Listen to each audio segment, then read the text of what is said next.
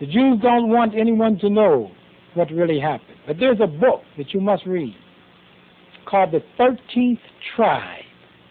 It was written by a very famous Jewish historian and scholar by the name of Arthur Koestler.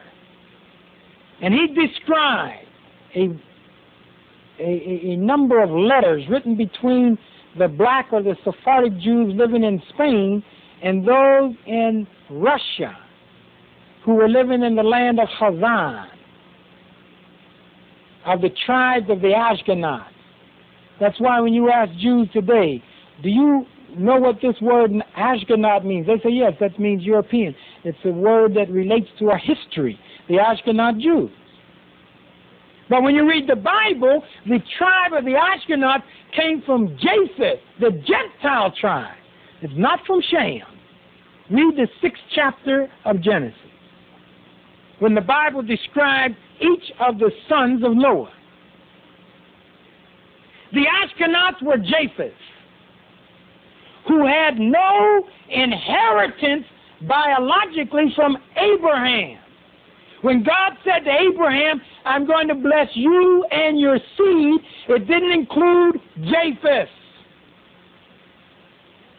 And Arthur Koestler, in his book, The 13th Tribe, described that in 740 A.D., in the land of Khazan, during the reign of King Baloo, the Muslims and the Christians were pressuring King Baloo to convert to their respective religions.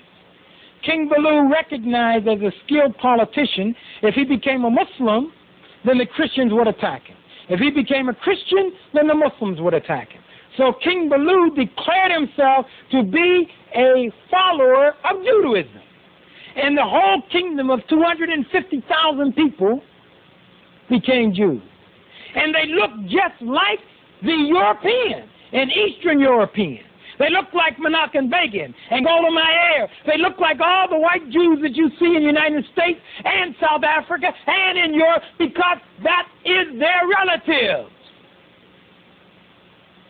And those 1 or 2 million black Jews who descended from Solomon and David,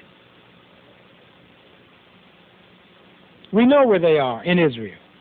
But the white Jews took over Judaism. And they are the ones who are saying, we want Jerusalem. We want Samaria. We want the Arab land. And they say, when you ask them, why do you want them? They say, God gave it to us. That's a lie. God didn't give Japheth anything. Japheth was not included in the covenant. Only the children of Shem, the children of Abraham. And we know what they look like. No one wants this truth to be heard, because it makes it difficult to start saying, Israel is ours, we must protect our land that God gave us. God gave you nothing. God gave the land to the children of Ishmael and the children of Yaakov or Jacob. Read the Jewish Bible.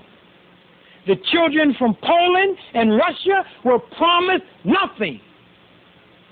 But they are stealing the land the same as the Christians stole the land from the Indians in America, the Indians in Latin America, stole the lands of India, China, stole the lands of the Third World with distortion, and the lands in South Africa with lies and distortions. We were here first. No one was here to please. No lies. You can walk over the land. I don't have to ask who was here first. The land speaks to me. When I walk on this land, the vibrations come to my soul and say, my son, you are home. This is my land. Land of my people. The land that Allah has given. And we must respect Allah and respect His wishes. So today the Palestinians are being brutalized like savages, while people are talking about God and praying at the Wailing Wall and killing children. Many of the men are trying to work just to get enough to send to the families to live. The university shut down. If you protest, you go to jail, you may be killed. And they say we're the only democratic country in the Middle East. And they base it, they keep telling the Christians, we don't want to do this. God is making us do it because he gave us this land. They are lying on God. Well, God is going to handle that. I mean, there's nothing that I can do. But I know you're not going to lie on God too long and get away with it. No one has done it. When you look at any religion in the history, you lie on God, you got a problem.